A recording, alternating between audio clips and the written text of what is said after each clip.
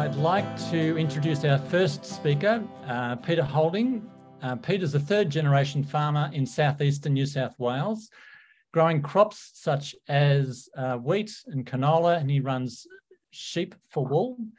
Peter is a community outreach officer for Farmers for Climate Action, a group of about 8,000 farmers and representatives who are leading the adoption of climate-smart farming solutions and championing strong economy-wide climate policy.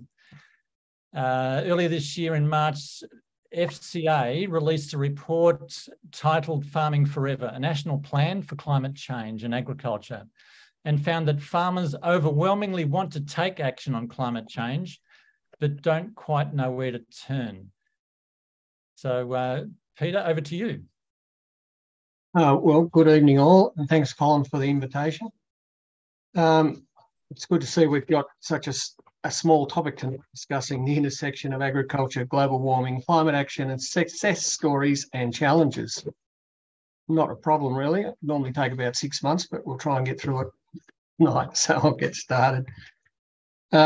This will be a very quick and dirty talk with little time spent discussing the many nuances. However, if anyone has questions, please don't hesitate to get in touch with me on the email on the screen down the bottom there of that slide.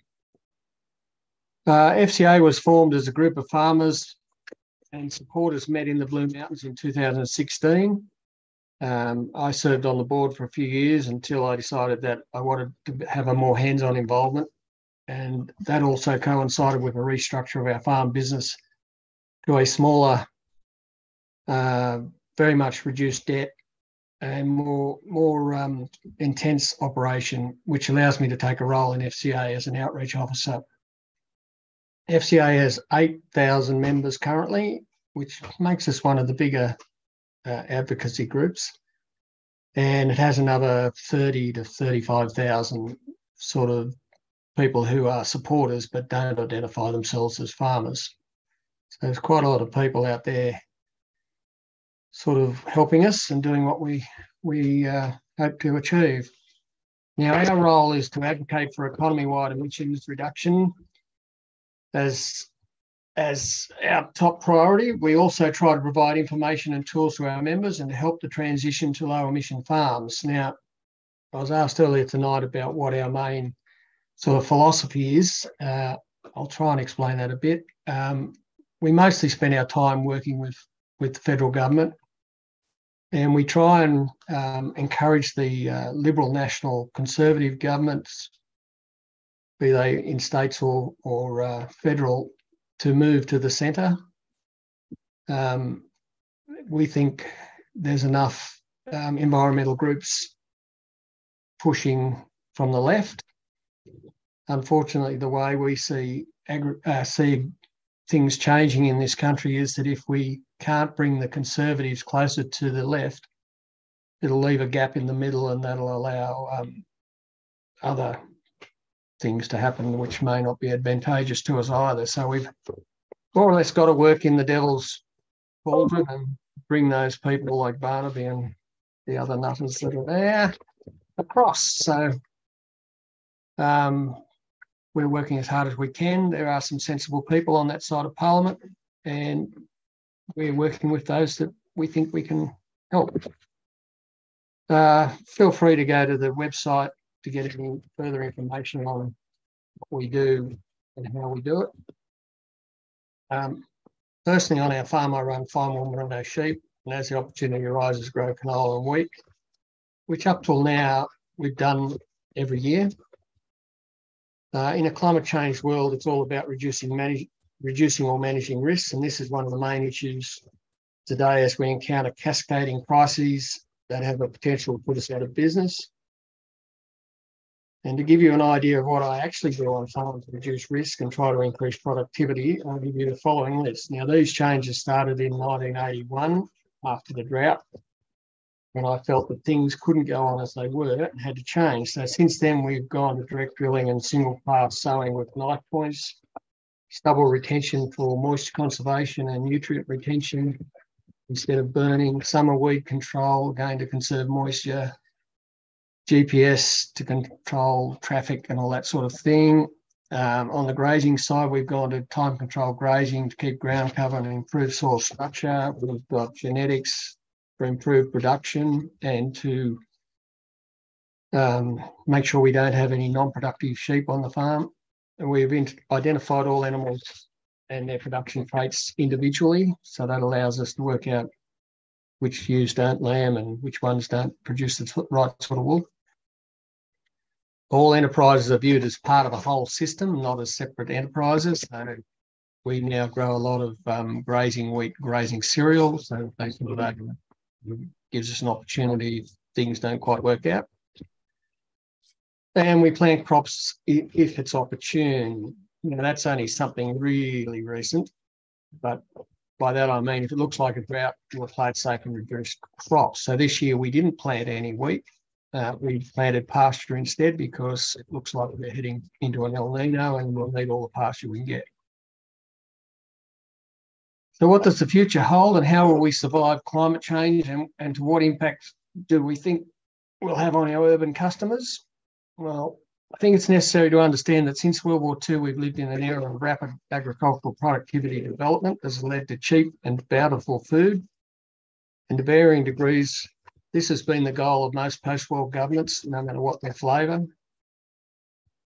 If the peasants become restless because they can't afford food or can't obtain food, those governments usually end in a problem. Witness the Arab Spring and Syria problems, which were mainly driven by food shortages.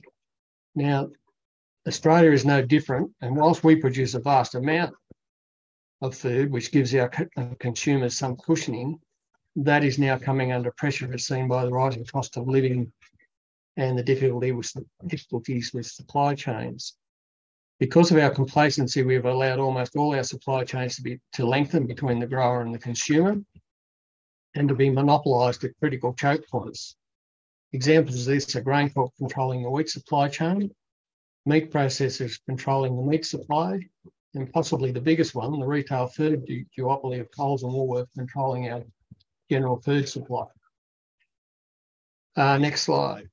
Now, I just want to run through a couple of slides that will give you a bit of an indication of where I see farms sitting at the moment. The first one is on farm debt. Now, don't worry about it. Just look at the line, the graph, and you can see it's heading upwards and it's gone up about 50% since 2012 to just under $1 million, the average farm debt at the moment. Next slide. This is a slide showing the farm debt again, right, going up, and it also shows the gross value of farm production in the blue line. And the important part of this slide is the gross value, the net value of food production, the green line. And where the bit of a pyramid is at the top, which is where we're about now. Incomes have gone up for the last 3 years because of the good seasons. The red circle indicates where we might be back to again next year.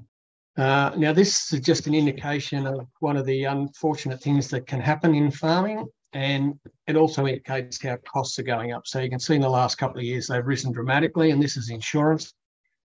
And because of the floods and various other national disasters, bushfires and things, insurances have gone up about 30-40% on farming. In some cases, farmers are no longer able to get insurance, which puts their ability to borrow into serious situation.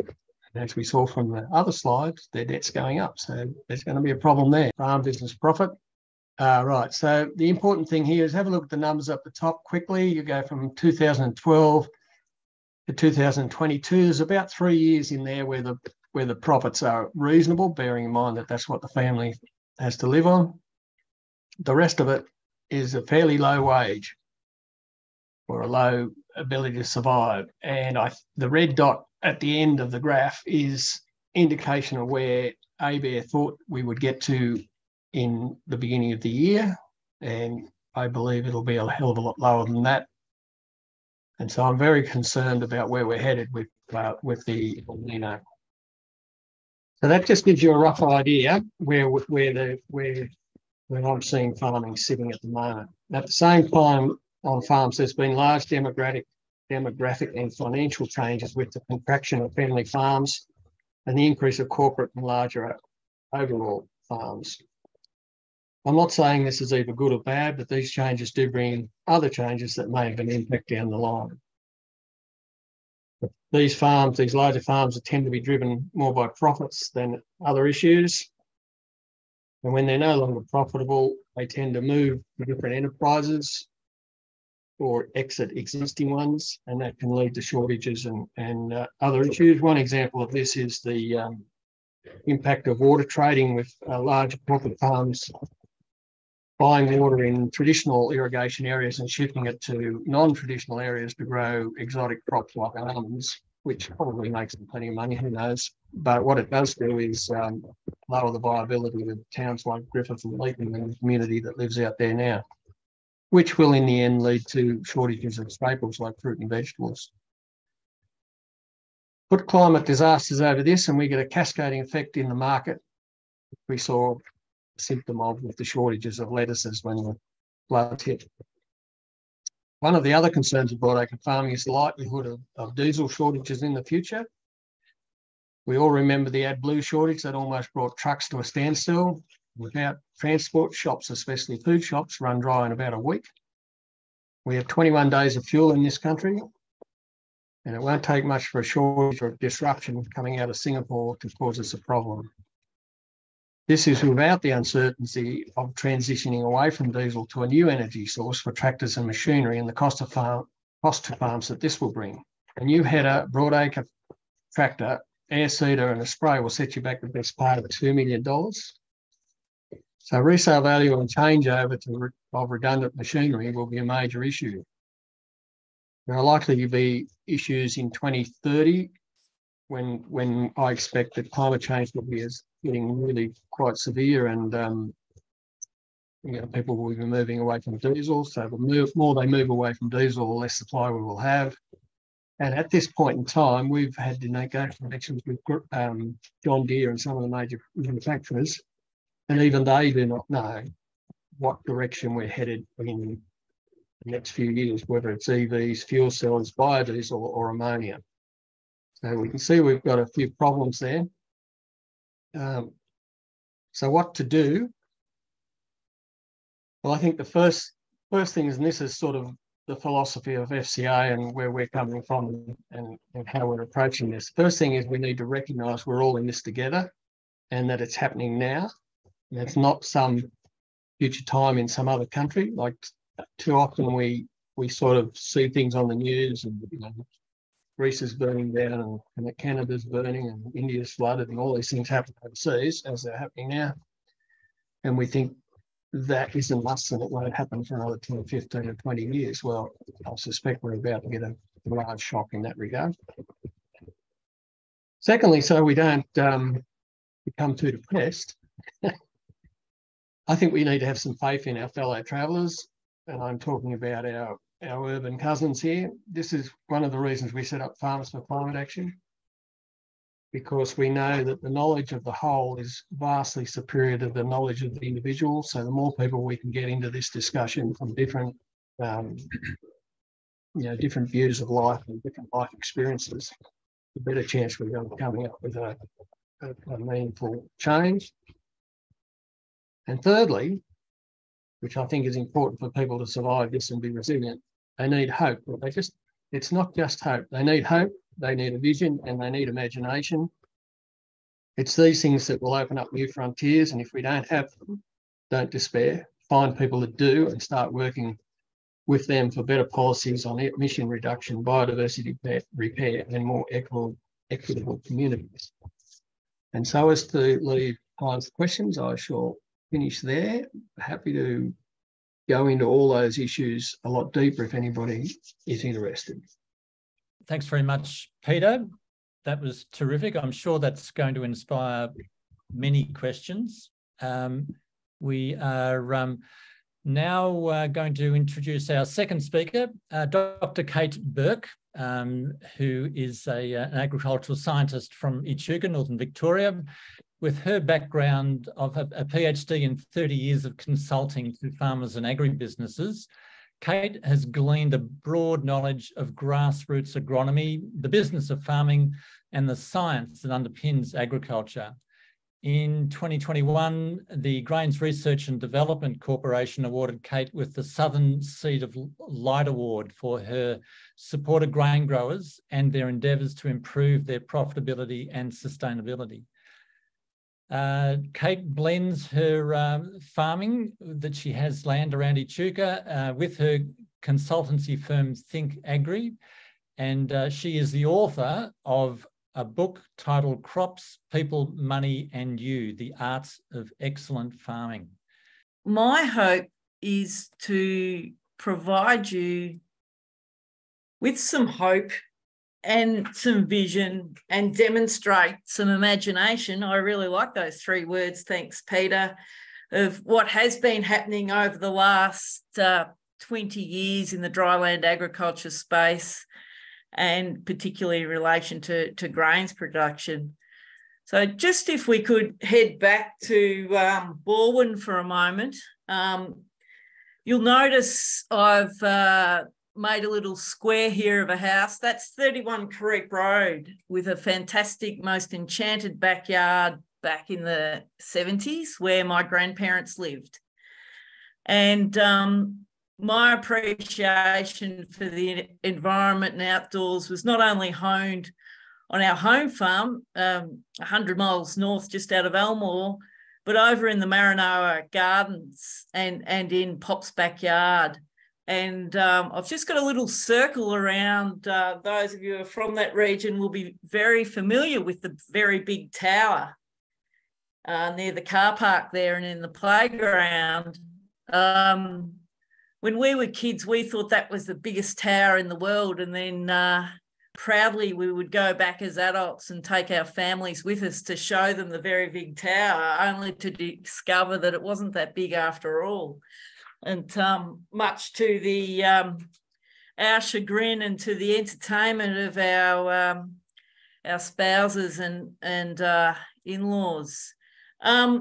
There's nothing like getting married in a drought and getting your wedding photos taken in the bed of an empty lake to bring home the impact of climate variability. This photo was taken in 2008. So in 2007, we had Kevin 07, and in 2008, we had Jeff and Kate. But I guess the point of that rather self-indulgent photo is to demonstrate that this isn't new news. We have been getting warmer, hotter, drier, and more variable, particularly for the last 20 years. And the IPCC data that comes out uses 1990 as the benchmark. And by the time this came into our consciousness during the 2000s, in the middle of the millennial drought, I recall being invited to a workshop to understand about what might happen with climate change and global warming, and to look at the various scenarios, and also to look at where we were then. And I recall them saying, we expect that in 2030, blah, blah, blah will happen. And I went home that night and did some calculations, and at Birchip and at Horsham, where I was residing at the time, we were already there because we'd been in this period of extensive drought. And then, of course, it came good for a while, and we got the extremes of the 2010 era, and again in 2016. Then we had a very severe drought in the east coast, and then again we had the flood extremes of the last couple of years. So I guess while it's not new news, what it does demonstrate is that we understand more now, and we continue learn and to adapt. And we had some terrific research done in that period of the Labor government, the federal Labor government, from sort of 2008 until they were deposed. And unfortunately then there was basically all of that work was just put on ice until more recently. But some of the things that we've learnt, for example, this is what I call climate moves. So that what we had last year was a combination of La Nina and Indian Ocean dipole negative. And those sort of years are the years where we get wet, cool conditions and proneness to floods. On the other hand, what I call group F years, for obvious reasons, are when we get El Nino and IOD positive together, and that's when you get that very dry and hot conditions. And we can use this sort of data to inform what might be coming up and to have some foresight and then develop some flexibility. And my vision would be for this data to be used right across the board for natural resources management, natural disasters, preempting, as well as agriculture, because it's a really powerful, very simple tool. Unfortunately, in 2019, when we had those dreadful bushfires, blind Freddie, except the powers that be, could see that we were at high risk. And yet it seemed to be a surprise for one and all. So going back to 2007, and this is for your benefit, Cole, I had to make a reference to growing fodder and hay. I was involved in some research way back then about how we could adjust to climate shocks and convert things like canola that would normally go to grain and then end up in margarine, how we could turn that into fodder. And the end result was that in times of severe fodder shortage, cows can eat hay made out of canola. And the other side of that is the farmers who, because of a frost or a heat event, normally wouldn't get any grain. By conserving the biomass of that crop, they can actually get an income from it. So that's an example of the adaptability that already exists and has been in existence for 16 years. So I guess my main message is that climate resilient farms are profitable farms, because the same things that help with climate resilience are the things that drive profit, and that's essentially productivity and risk management. And I just slid this slide in while Peter was talking in response to the data shown from the Bureau data. One thing to be aware of about those massive data sets is that generally there is a huge variation within a data set. So you may have an average, but most of the data sets I've looked at, the upper performing farms tend to be twice as profitable as the average of each data set. And what that tells me is that if climate resilience farms are profitable farms and there's an opportunity to improve profitability shown by that gap there, then there's an opportunity to improve climate resilience of our farming systems. So one of the problems we have in this world of social media and division, and I guess the Trump effect is everything's looked at from a dualistic point of view, and unfortunately things aren't looked at enough as both being possible. And it is possible to have productive and sustainable landscapes, because we've learnt already in agriculture that if you're highly productive but unsustainable, you get the gold for a while and then it all unravels.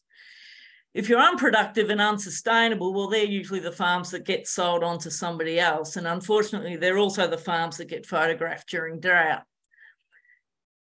There's also one of the unintended consequences of some environmental movements is that we can have green farms that are actually lean in terms of their productivity. So they're sustainable, but not that productive and not that profitable. And then I guess the purple patch and the type of agriculture that I'm supportive of and practice myself is where productivity and sustainability occur hand in hand. That said, so hopefully I've demonstrated that we are continually adapting. But what about emissions reduction on farms, and what about carbon sequestration? Peter's already said that farming's nuanced, complex, and it's sophisticated. And one thing I just wanted to point out is that soil carbon has been, the previous government talked about soil carbon being one of the main underpinning strategies for climate change mitigation. The trouble is that soil carbon in Australia has a very limited scope, because soil carbon influences include soil type, then climate, then farm type, then farm management. So ultimately we're too dry and then a lot of the time too hot to make a real difference for soil carbon compared to other parts of the world, although we can make some small differences. What's positive though is the next generation are curious and are really driving change. And going back to that, that's what makes me believe that, they will lead us to productive and sustainable farming systems. And I guess the last point though is, despite what you hear and what you see and what you read, carbon sequestration on farm won't absolve you from your emission sins. And that's where we are in all in this together, and need to turn our lights off and our air conditioners down. That's it from me. Thank you, Kate. Our final speaker from our country cousins, and introduce Jodie Hay.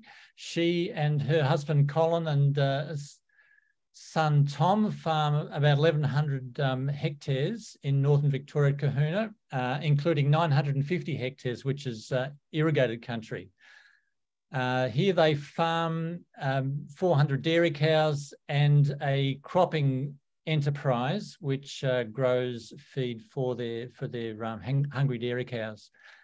As the fifth generation Australian farmer, Jodie has particular interest in biodiversity and sustainable farming practices, which she matches in with her own best farming practices. So thank you for your presentation, Jodie. You said, Cole, we farm here in northern Victoria on Yorta Yorta country, and we run a dairy farm. So we have had enormous changes in the time that I've been farming here on this farm. I've been here now 30 years. So my husband and I actually took over management of the farm 20 years ago, which was actually the beginning of the millennium drought. So as Kate and Pete have said, nothing teaches you more about climate than a drought and how you have to adapt. And I think, out of adversity comes opportunity. And I think some of our biggest learnings came in that drought. Historically, we ran an irrigation farm, which we irrigated permanent pasture, 300 acres. We ran 200 cows, which meant we irrigated that pasture all year. Then, introduced the millennium drought. We lost our water security, in a combination between drought and some changes in water policy, Murray-Darling Basin Plan, those sorts of things. We've had enormous challenges and changes in the way we farm. So we could no longer rely on our water as being our safety net. So we had to really change our farming practices. So by doing that, we changed from perennial pastures, which was pasture that grew basically all year, to annuals, which, we were able to produce more feed at different times of the year using sort of more of the natural rainfall and a lot less water, and growing, being able to grow the same amount of feed. So that was sort of, one of the practices that we were forced into, but it actually was one of our best teachers. The drought was actually one of our best teachers, and we were able to adapt and change our farming system to be able to be flexible. So with our dairy, we now have our cows graze really basically between March and November while the pastures are growing, because we now grow winter and spring active grasses as opposed to those that grew in the summer. And so our cows are in the paddocks grazing most of that time, unless the weather is not conducive to that. Like if it's too wet, then we have a barn, which you'll see photos of later. So our cows are housed over the summer as there's no pasture being grown at that time, and we feed them on a feed pad, which is a concrete area on our dairy yard, and that allows us to feed them the feed that we've conserved in the autumn or in the spring that's been grown over the autumn and the winter. Calf rearing, we do rear all our replacements, which is the girl calves that we enter the dairy herd at 2 years old. We spend our whole time making sure that all of our cows and our calves are well looked after. They often get more rest, food and shelter than us. We're usually out there in the elements making sure they're all okay. We have a 40-unit rotary dairy that you can see a photo of there. So the cows are milked twice a day, and they produce around about 9,500 litres each. So they're pretty amazing machines, and they're great converters. So, one of my big spiels with our dairy and climate and environment is that I really think we've moved a little bit away. Well, there seems to be a thing that you can't have farming and the environment together. And I'm a really big advocate for sort of making sure that people understand that just because we run a primary production system doesn't mean that we don't, provide habitat for native, species. And I think that's really important. So that one there is our big compost barn. Now, that was built in 2017, and we built that just so that we could provide, well, it was initially designed to help us out with wet winters so that we didn't have to put our cows out in the pasture if it was too wet. However, it's proving to be as beneficial in the summer and probably more beneficial in the summer, actually, because it reduces the heat stress on our cows by about 10 degrees. So it can be 45 degrees outside and 35 under that dairy, under that loafing barn. It has a compost floor, which is made out of the manure from our cows. And so that's composted and turned daily to make sure that it's, provides a really safe, hygienic and soft bedding for the cows. And that is proving to be, an amazing asset for our business. It's allowed us flexibility. If it's wet, we can put the cows in there and save them pugging our pastures. And when it's hot, it provides shelter for our cows. We do have lots and lots of trees planted on our farm. However, our cows, if given, and they are given the choice, if they're in a paddock, even with trees, if it gets to 28 degrees, they will choose to come and hang out in this compost barn. So that's kind of heartening for us to make sure that our cows are choosing where they hang out, and they are hanging out there because it's the most comfortable, it's the coolest, and it's got the softest floor. So that's our feed pad there. So that's where we feed our cattle their conserved mix. So we have a nutritionist come in and make up a diet for our cows to make sure that they're producing, at their highest capacity. And if we think about,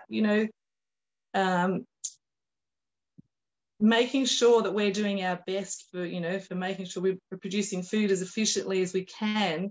Cows are a little bit demonised for their methane production as far as carbon emissions, and we need to make our cows the most productive they can be, so that we optimise their efficiency. And so if one cow is producing more milk but and the same amount as and producing the same amount of methane as one that's not producing that amount of milk. I think there's some real efficiencies to be gained there. So we need to we make sure that we breed really high producing cows. So this is just some of the things that we do on our farm to make sure that we are as profitable as we can be. And I like Kate's analogy there that, I think successful, profitable farms, they have to be sustainable. Therefore, we have to acknowledge all of the things that are working for and against us. So in our system here, you're seeing on one screen there's some water running out of looks kind of grimy, kind of water running onto our yard. That's actually reused water. So all of the water that goes on to feed to washing our dairy yard, which happens twice a day, and the feed pad, because they're the one article, it's that water is reused. It's collected in an effluent dam system. So all the solids and the liquid go into one dam, and then it runs into a liquid dam, which allows us to reuse that water over and over again. So that's a real saving for us. And we also reuse all of our water that we irrigate with. So all of the water that runs onto that is irrigated onto our paddocks also has the option of being collected and reused again. So, that's another learning from the drought. Water is really precious and we really value every drop, and therefore we make sure that we utilise every drop. That effluent there is, once it's in that liquid dam, has the option of being put onto our paddocks via our irrigation system. So that, is a real bonus, because it saves on us having to use synthetic fertilisers such as urea. I mean, we still do use that, but this really reduces our need for lots of urea. So they're things we're working towards, implementing on our farm. The dam next door just shows you it's an actual dam, a freshwater dam, that the water's collected off that big compost barn and our big dairy roof. And they're ducks that you can see. They're probably a little bit tiny there, but, I think it's really important to highlight that our primary production land is actually home to, to hundreds of species. We've actually had an agricultural Department of Ag come out and do a couple of bird counts on our farm. And there was 57 varieties of species of birds identified. Only 5 were introduced. And we can probably add another 20 or 20 odd that I've seen, that weren't on their particular days. So 80 species of birds, and they're not there because I've got them caged there. They are there just because there's an ecosystem that supports them. So I think that really highlights that dual purpose water. When we put on irrigated land, there's a whole lot of biodiversity. And I think it's really important that we stress that, just because you've got primary production doesn't mean that you haven't got the ability to really enhance biodiversity and provide habitats for lots of native species, whilst also, producing amazing Australian milk. So that's part of our waste management. This is the other part of our nutrient recycling. So out of that, the solids effluent dam, we can collect twice a year the manure, and we put it into big stockpiles, and then we use a company to turn this into our compost. So it speeds up the process, and these are things that we've implemented in the last couple of years. So that allows us to use that effluent and turn it into an amazing compost. And I think last year we put out around about 1,700 tonne of composted manure. And so that's a huge savings in having to use synthetic fertilisers. It makes a much less cost for our business. And it also adds really important organic matter into our soil, which is, something we're really working hard on our farm to do, is to improve our soil structure, so that we're trying to implement some more regenerative ag practices where we keep more pasture on our soil all the time. We really try to avoid having soil that's exposed or doesn't have any grasses on it. So they're things that we've changed in our management as we sort of head into this new era. You know, it's this lifelong learning. What you've done 10 years ago is, you know, not what we're going to be doing in 10 years' time. So I think, you know, that's another thing that as farmers, we're really, really aware that we just have to keep moving and acknowledging all the new things that are available to us, the new pressures and the new opportunities. I think there's some really exciting opportunities as we move forward in this space. Our energy management, it was really interesting. When Cole asked me to sort of identify this, I was kind of a bit amazed at how many things we actually do. And we've been doing them for quite a long time. So some of them are new and some of them have been practices that dairy farmers have done for a long time. On our 2 sheds, we've got 100 kilowatt solar systems, which have been, you know, they were put in 5 years. One was put in 5 years ago and the other one was put in last year.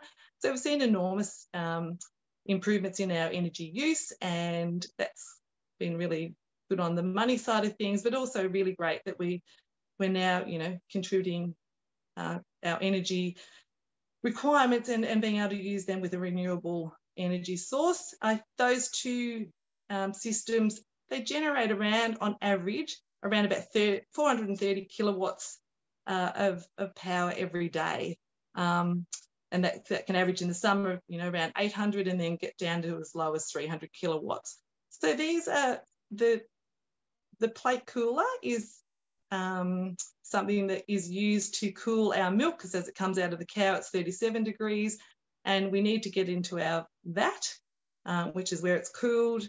And so with the milk going through a plate cooler, which is a series of little silver plates, and cool water goes through one side of the plate and the milk goes through the other. So that'll cool the milk down from around about 37 degrees to anywhere between 18 and 22 in the vat, and then the vat has to do the work to cool it down to 4 degrees, as that's what's required for us to store our milk at. The big tower there, that's a cooling tower, and that actually cools the water that goes into the plate cooler. So the water's pumped up, runs down that big silver tank and into a recycled trough, and it cools it down. So we cool the water before we cool the milk. And then the other structure you can see there is an evacuated hot water system. We did an energy audit and worked out that we spend most of our power was used for heating water. So we now have an evacuated hot water service which sits on our roof, heats up the pipes, and then the waters that goes into our hot water service to be heated is already hot from the sun. So that is a new addition this year. So and it seems to be doing a really great job. It's halved the time that it's taking to heat our water. So that's pretty exciting. Yeah, these are our different irrigation systems. Water is our world really here. We're irrigation farmers. We've had some enormous challenges and changes with the Murray-Darling Basin Plan, and of course the Millennium Drought, and just our water reliability is a little bit more, you know, dubious than what it was. So we've had to come up with, you know, different strategies, and we've got different irrigation systems as well. We've got flood irrigation, which is based on gravity, and then we've got some centre pivots which use a lot less water, but they also require power. So we've got to balance up, you know, which of the 2 evils we use. But, you know, irrigation is an exciting and amazing tool. We've got to be really grateful that we've got it. The magic of gravity, I always say, you know, our forefathers who thought of, you know, capturing it where it rains and allowing it to use gravity to run into a natural floodplain, to make it, you know, some of our most productive ground, you know, productive a lot of the time is a pretty amazing feat, and I'm forever grateful for that. And I think Kate picked up on that really important thing, that if we're going to be able to sequester carbon, you know, water's a really important part of that. So we really value our water. We've been able to, you know, we did run 300 acres on and use around about 1,000 megs 20 years ago. Fast forward to now, we're now farming 2,500 acres, and we use a similar amount of water. So I guess that shows you how we've been able to adapt and learn and change, you know, with the different things that are thrown at us. So, you know, I think farmers are pretty good at that, and we've got to be able to keep learning just to be able to keep producing and, you know, make sure that we do the best we can with what we have. Yeah, now this map here is a really exciting one for me. I love it. We've just started working with the Murray-Darling Wetland Working Group, which is a group that they're an environmental group, and this is a map showing the vegetation communities that existed on our farm prior to us being here. So it's what would have been here before we came along and started farming it. So if you see that big pink area, that is a treeless plain. So that was a chenopod, you know, grassland. And then you can see those little areas that were wetlands, and then some of them were the chenopod woodlands, which would have had, you know, our box trees. So what we're aiming to do is and this is whilst we've always planted trees, and, you know, they've been really important in our farming history, we're now sort of looking at this, you know, in the next phase of what we're doing to plan, you know, how we're going to be, move forward, you know, what parts of our farm we're going to continue to plant out. Some of that we're going to we're going to stop farming it as such and allow it to go back to how it was naturally, some of those grasslands and woodlands. So that's a kind of exciting next chapter in our farming journey. What we're going to continue, obviously, farming, but we're going to be really respectful of what was there, and, you know, and how, in our best capabilities, can we allow some of that to go back to its natural state. You know, and in doing that, we think that'll really enhance our farming business, because if you add, you know, more biodiversity, then you get more bird life, you get, you know, and that interacts with, you can perhaps use less pesticide, because you've got these birds doing these jobs for you. So you start to get that ecosystem, you know, really working. So that's an exciting new chapter in our farming as we move forward. So I'm really looking forward to doing some work with the Murray-Darling Wetland Group, and using those authorities and their expertise in teaching us what we need to do next. That's just our natural vegetation. So there's some of the areas that we're talking about with your chenopod woodlands and your chenopod grasslands. We often think that, you know, our whole area was covered in trees and we took them all down, which we did in some spots, but there was obviously some areas that were naturally treeless, and, you know, it's important for those species that existed there that we leave them like that. And you know, and we're sort of quite committed to allowing some of that to be, you know, untouched on our farm again. So it's a nice position to be in. And there's just some of the pictures of the biodiversity, like, you know, at times there's thousands of birds, you know, hanging out at our place, which is beautiful. And they're obviously doing some important work there as well. The ibis are pretty good at keeping our insects down and saving us using pesticides and those sorts of things. And that's not saying we don't. There's time to time we still use synthetic fertilizers. We're our conventional farmers, and pesticides. But if we can start to bring in practices that, you know, allow us not to have to do that, you know, that's definitely where we're heading. That's just sustainable. I mean, to be sustainable, you know, we have to continue to do that. We have to listen to our consumers, and they're asking questions, and I welcome the scrutiny. And I think, you know, if we can keep lines of communication open, they'll teach us, we can teach them. And, you know, I sort of grab any opportunity to keep those lines of communication open, because it's important. Food production is important. Keeping local food production is really important. You know, if we can keep down how far, you know, food has to be transported.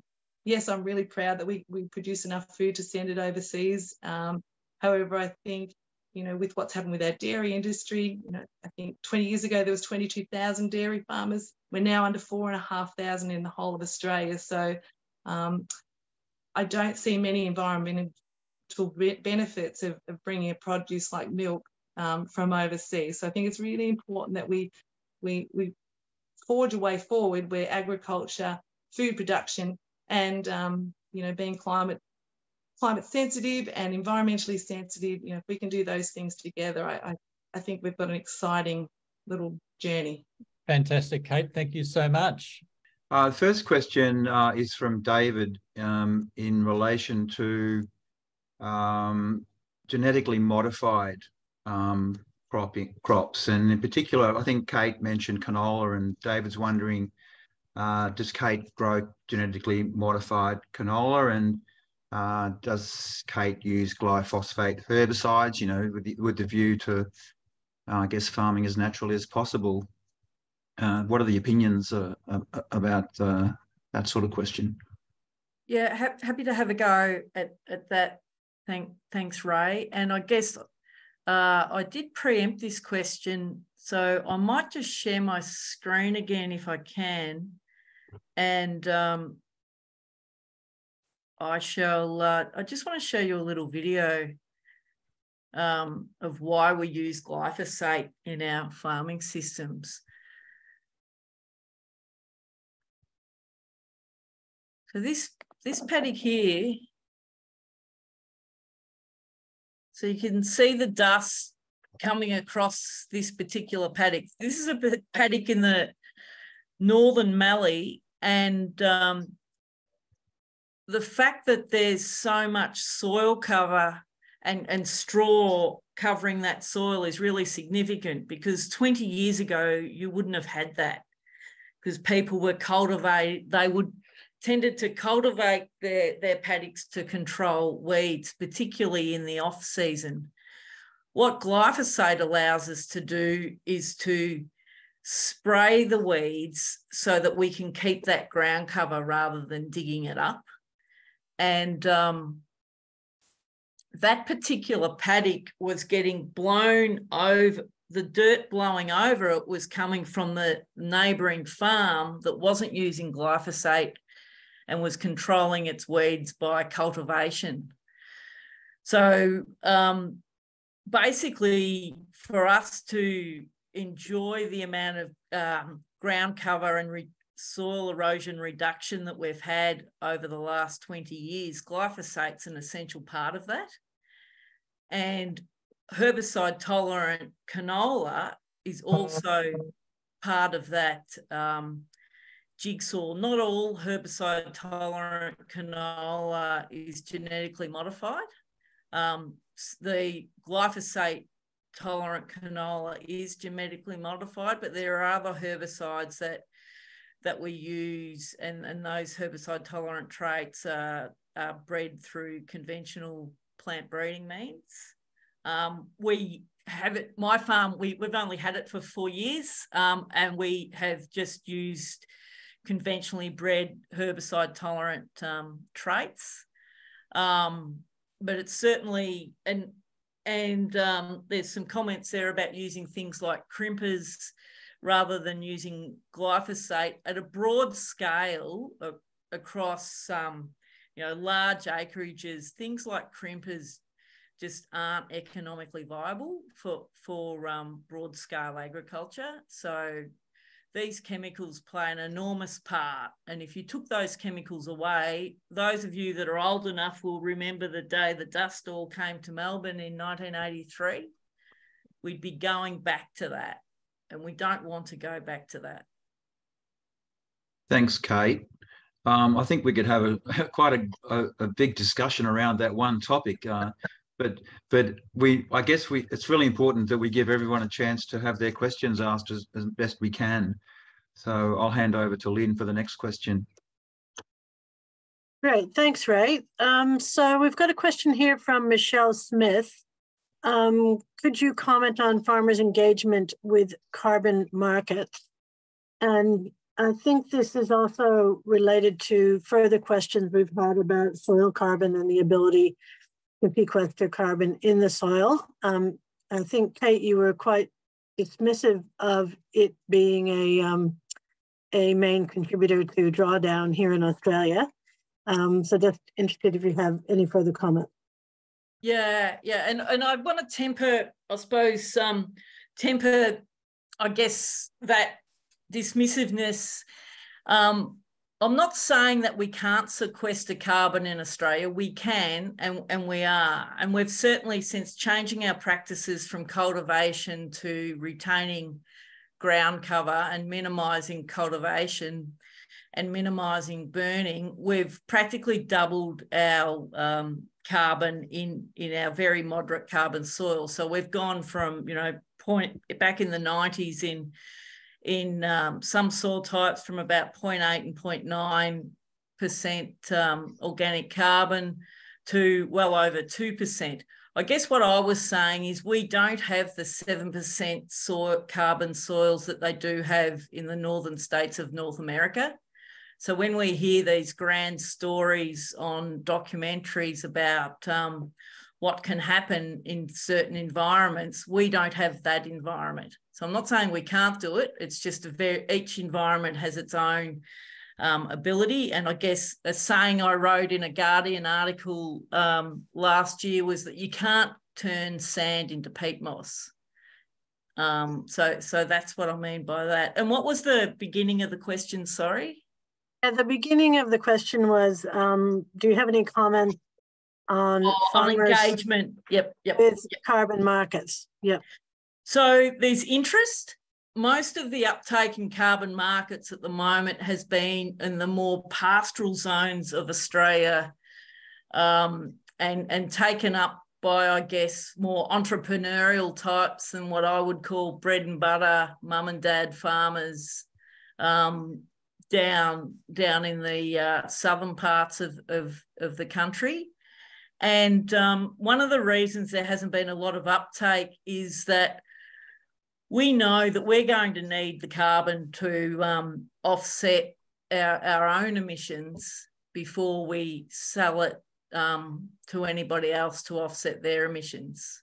And given those comments I made about the impact of rain on carbon, the worst thing that could happen would be to lock into a 25-year deal on carbon, and then at the end, and you'd start now where your carbon levels are reasonable because we've had 3 wet years, then the end of your 25 years, you come across another millennial drought and the carbon stocks have declined just purely because of rainfall, not because of your practices.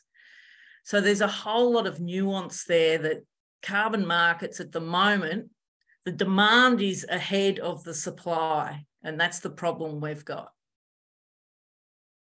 Okay, thank you. Back to Ray for another question. Okay, this one's from Richie. And we know that nitrous oxide is a greenhouse gas and nitrate fertilizers contribute, my understanding anyway, to that. And Richie wonders how we're going with replacing nitrate fertilizers with legumes and green manure crops. You want me to have another go at this as well? Or do you want to have a go, Peter? Yeah, look, we've been growing various crops, legumes like lupins and fava beans and, you know, lots of clover. And I've basically, most of my pastures now are high density legumes. So that's white clovers, subclovers, lucerne, the whole mix all put together. And that works. Problem with it is that you've got to meet some protein requirements, which can be a bit difficult at times. But the big difference I think we need to understand is that Australian farmers don't use anywhere near the amount of nitrogen that you see being used overseas, and that's basically because we're not subsidised. You know, we're seeing stories about, you know, New Zealand's got a problem with its dairy industry that I unpolitely suggest they stole from us, but anyway. And so now they've got to deal with it. But it's basically because they're intensive industries applying manure and everything to small areas, and it overloads the soil and it runs into the rivers, and it causes them the usual pollution problem, which we've known about for years and is not acceptable. So, you know, out here, I don't think farmers use an exceptional amount. I would suspect this year they'll use even less because of the possibility of a dry finish. So yeah, we're you know, farmers are generally trying to cut costs, and urea was worth $1,500 a tonne last year. So if we can find another way of doing it, we will. The big problem is, though, and it's the same problem with a lot of these issues, is that if you cut the urea, you cut the yield. And, you know, I think in Australia we need to realise that the wheat market has jumped about $20 a tonne in the last week because of the shortage of supplies that is starting to show up. India has banned the export of rice because they're running out of rice and they're 40% of the rice market. So there's going to be a big shortage of cereal grains. And if we start cutting our yields back, then it's not going to be the wealthy people that suffer. It's going to be all the poorer people. And I think the clearest example of that is going to be what happens in the future with caged eggs. Now, we all want to get away from caged eggs. I haven't got a problem with that. But about half our egg use in Australia is from caged eggs. And if we get rid of them and we can't replace them somehow, then a whole lot of people and a whole lot of manufacturing thing, like eggs go into a lot of manufactured food. So that's going to drive up the price of that. And so what you're going to find is it's not going to make a scrap of difference to myself or to, you know, the average person that's got a decent job. But anybody that's finding the cost of living difficult at the moment is going to find it extremely difficult. And I think that's something that we need to think about, how we balance those two competing outcomes. Yep. Thanks very much, Peter. And Kate, did you want to answer that question as well? Yeah, I've got a couple of points to make. And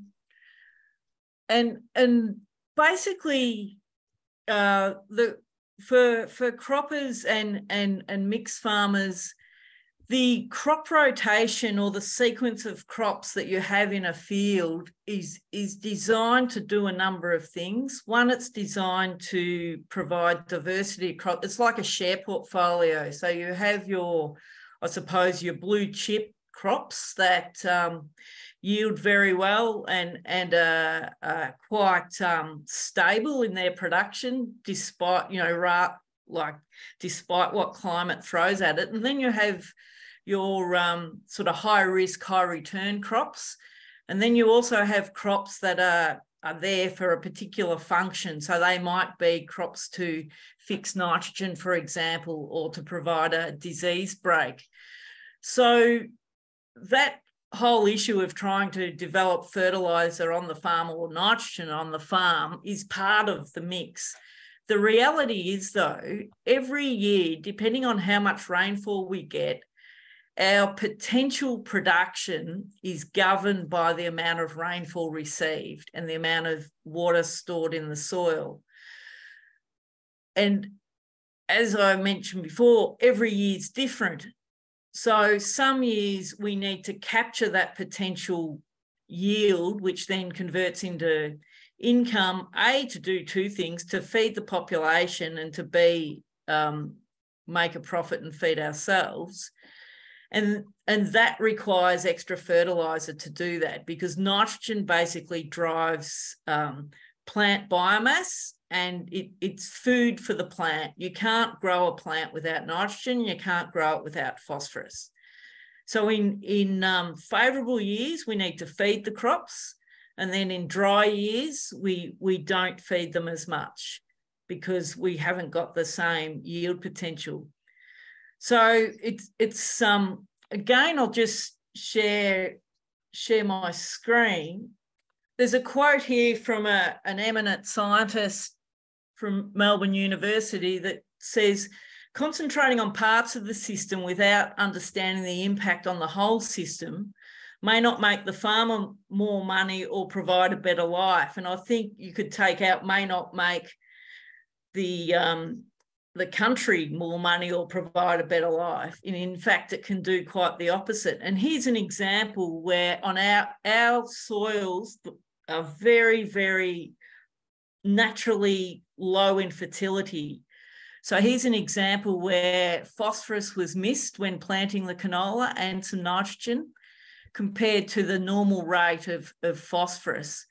And if you look at for 1 hectare of soil, the profit made from that paddock had a difference of roughly around $1,500 per 1 hectare. So for every 2.5 acres.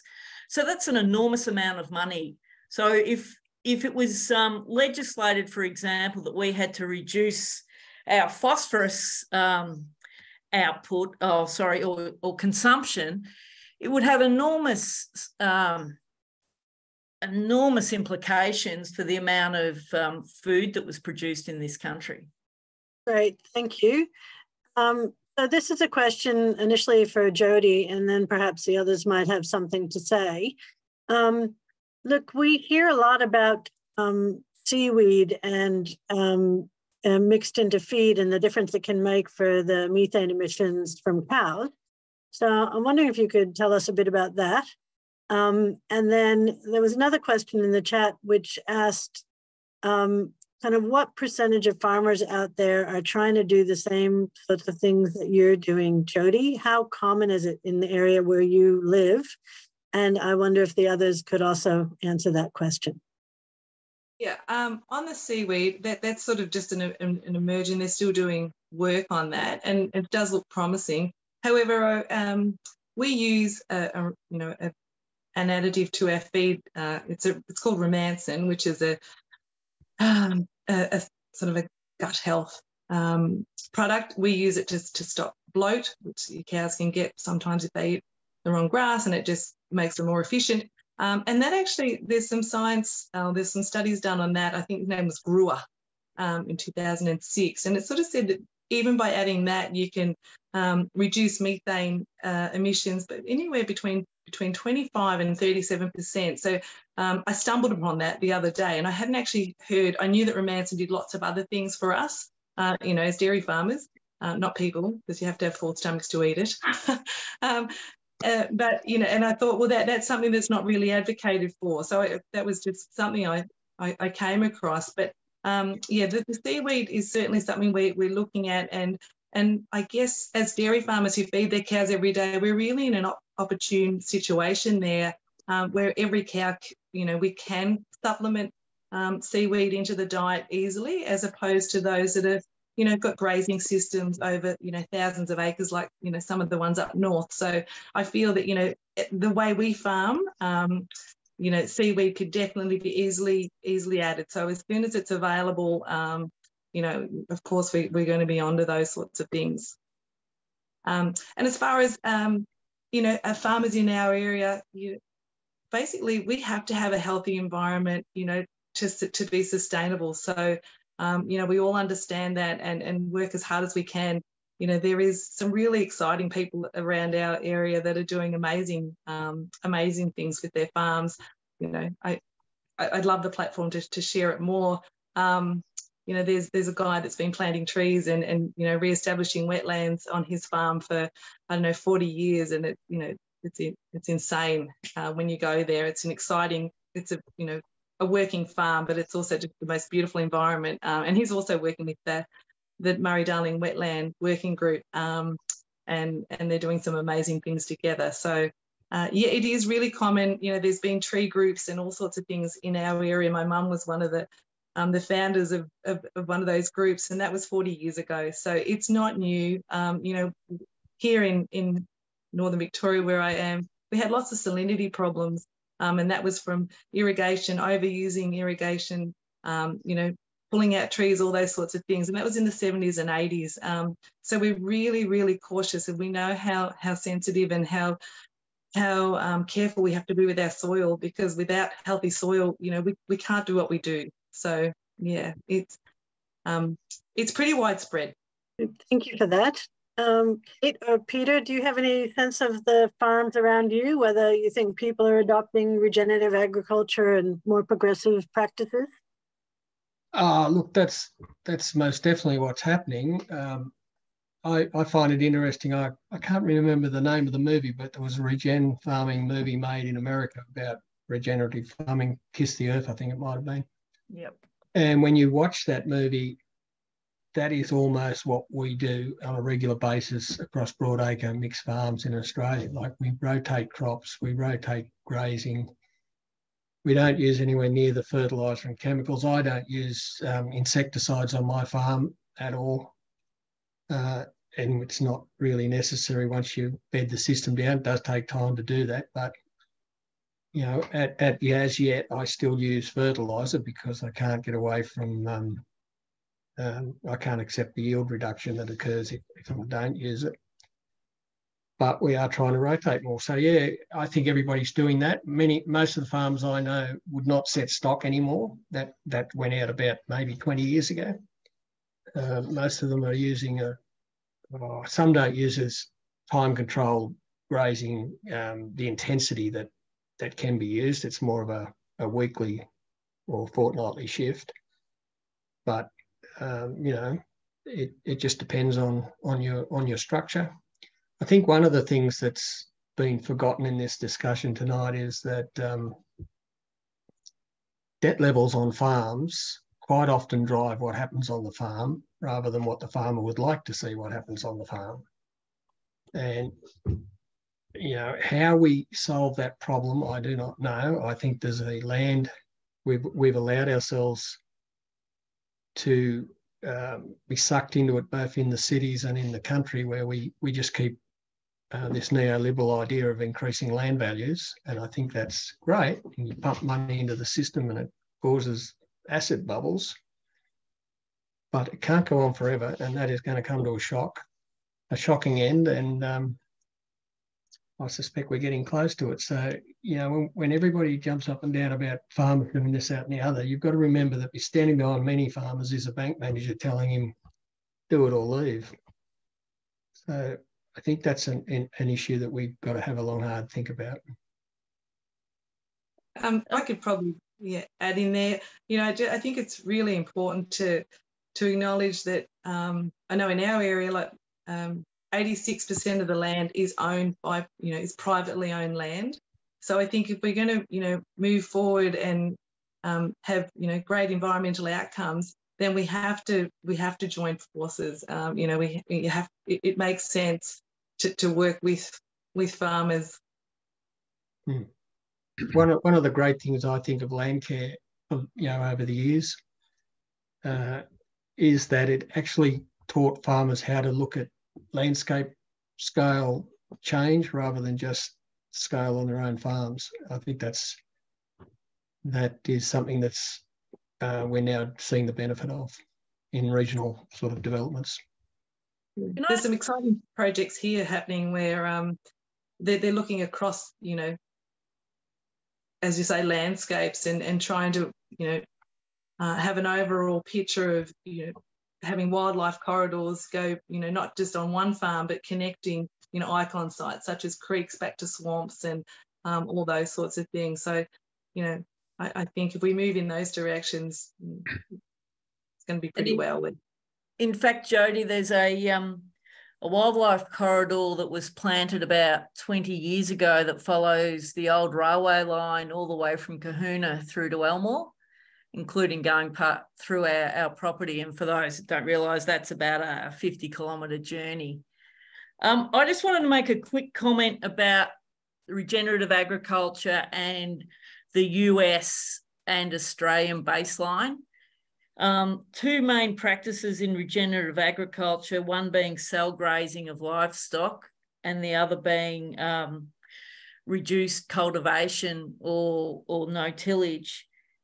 Cell grazing of livestock has been around in Australia since I was at uni. So that's a long time ago. That's, you know, 35 years ago. And it is best practice and has been best practice in really good livestock grazing systems for a long time. In the US, a survey done a few years ago of how many farmers were cultivating their paddocks, it was 60% of the farmers were using cultivation and leaving their soil exposed to erosion and reducing organic matter. In Australia, a similar survey, only 20% of Australian farmers were cultivating their soils. So we're already at the level that is being promoted by a lot of the stories around regenerative agriculture. It's not new here. Regenerative organic agriculture is a different level again, and that's taking out some of the fertiliser and some of the chemicals out of the system. But it's really important to understand that we're not the US, and we're so further ahead on the journey of regenerative or conservation agriculture, whatever you want to call it. It's not funny. So I think it's really important to understand that. Thank you to Kate, Dr. Kate Burke. Thank you to Peter Holding from Farmers for Climate Action. And thank you to Jodie Hay up there in dairy country. Inspirational stuff going on up there. So look, I think it doesn't happen often enough where the folks in the country and the folks in the towns and cities come together. Zoom is probably a good vehicle for that in a way, but we've got to further our understanding. We're only going to get that through discussion and respectful discussion, and what I heard tonight was shared efforts and working together. And I think that for me, the word is that trying to create the environment where we've got respectful conversations, which I think worked really well tonight. So thank you, everyone.